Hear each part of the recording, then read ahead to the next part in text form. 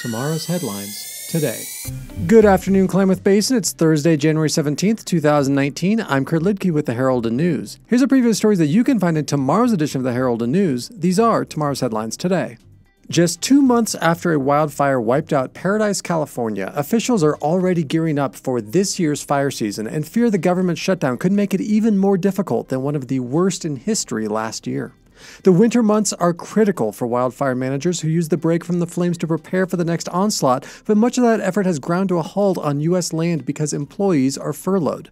Firefighting training courses are being canceled from Tennessee to Oregon, while piles of dead trees are untended in federal forests and controlled burns to thin dry vegetation aren't getting done.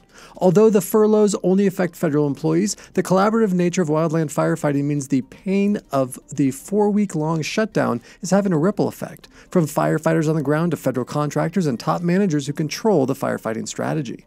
In 2017, downtown Klamath Falls grant programs helped to make new upstairs apartments for medical students a reality.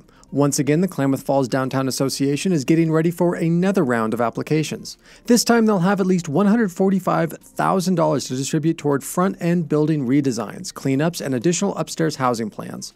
The money from these grants comes from the Oregon Main Street Project, which previously put more than $2.5 million statewide in 2015.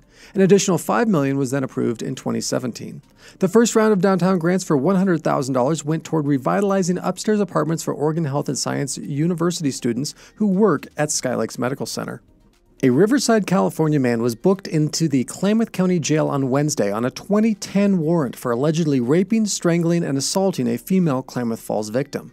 Marcos Cesar Rodriguez Morales, age 53, is charged with first-degree rape, 2 counts of first-degree assault, and strangulation. In 2010, the victim told police she was abused and raped by Rodriguez over a 2-month period. Rodriguez was booked in the Riverside County, California jail on January 2nd. He was then extradited to the Klamath County jail, where he is now held on $115,000 bail. The Bureau of Reclamation named Ernest A. Conant director of the Mid-Pacific region on Thursday. Conant has nearly 40 years of water law experience and previously served as senior partner of Young Wooldridge LLP.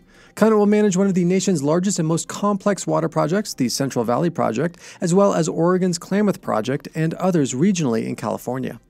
And those are just a few of the stories you can find detailed in the Friday, January 18th Herald and News. Be sure to follow us online via Facebook, Instagram, Twitter, YouTube, SoundCloud, and of course, heraldandnews.com. You can also subscribe to our podcast on iTunes and Google Play. Be sure to check back each day for the latest podcasts, videos, and breaking news impacting the Klamath Basin. And thanks for listening.